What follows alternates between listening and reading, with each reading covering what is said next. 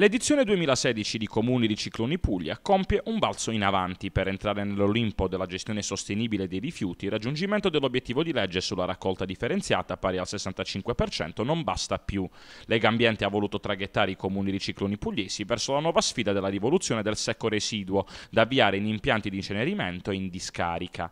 Ecco perché è stata coniata la qualifica di comuni rifiuti free per le amministrazioni che, oltre ad aver superato il 65% di raccolta differenziata, hanno anche contenuto la produzione pro capite di secco residuo al di sotto del 75%.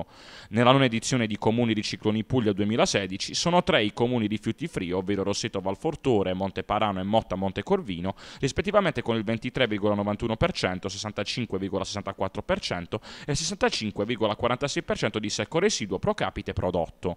Nel 2015 i comuni ricicloni pugliesi salgono a 22, ancora una volta il Rutigliano, già premiato lo scorso anno, ad occupare il primo posto della classifica con una percentuale media del 77% nell'anno 2015.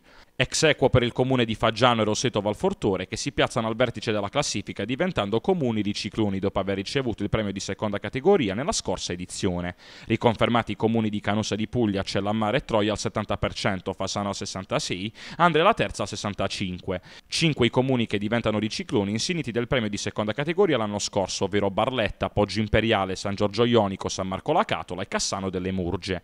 New entry di questa graduatoria anche Serra Capriola nell'edizione 2014, premiata con la menzione speciale Teniamoli d'occhio.